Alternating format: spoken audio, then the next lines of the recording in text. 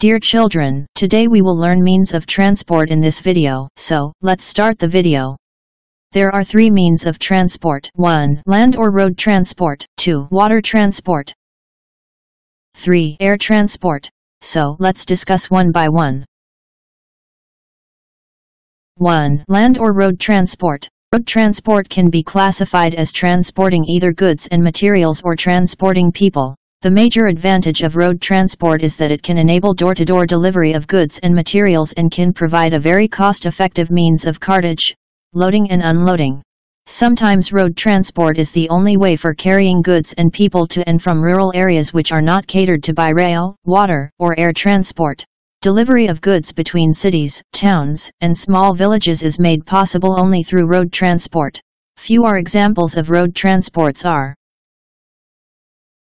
bicycle. This is a bicycle.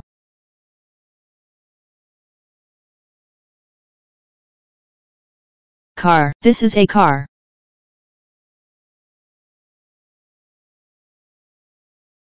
Bus. This is a bus. Truck. This is a truck. Scooter. This is a scooter. Motorcycle. This is a motorcycle. Tractor. This is a tractor. Train. This is a train. Metro train. This is a metro train. Auto rickshaw. This is an auto rickshaw. Hand rickshaw. This is a hand rickshaw. Ambulance. This is an ambulance. Van. This is a van. Jeep. This is a jeep. Fire van. This is a fire van.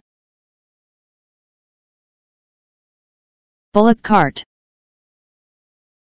This is a bullock cart.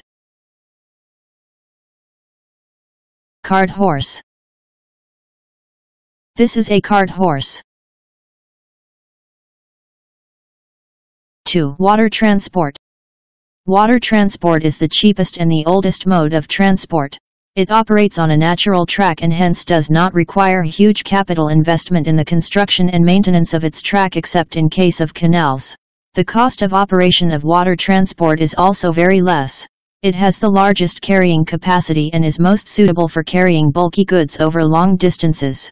It has played a very significant role in bringing different parts of the world closer and is indispensable to foreign trade.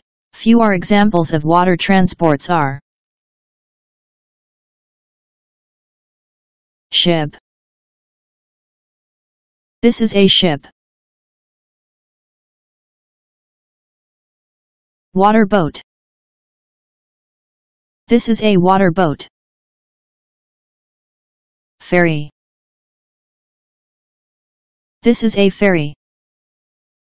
Now, let's come to air transport. 3. Air transport. Air transportation has become the primary means of common carrier traveling. Greatest efficiency and value are obtained when long distances are traveled, high-value payloads are moved, immediate needs must be met, or surface terrain prevents easy movement or significantly raises transport costs. Although the time and cost efficiencies obtained decrease as distance traveled is reduced, air transport is often worthwhile even for relatively short distances. Air transportation also provides a communication or medical link, which is sometimes vital, between the different groups of people being served. Few examples of air transports are: Aeroplane. This is an aeroplane. Helicopter. This is a helicopter. Jet plane. This is a jet plane. Paragliding. This is a paragliding. Air balloon. This is an air balloon.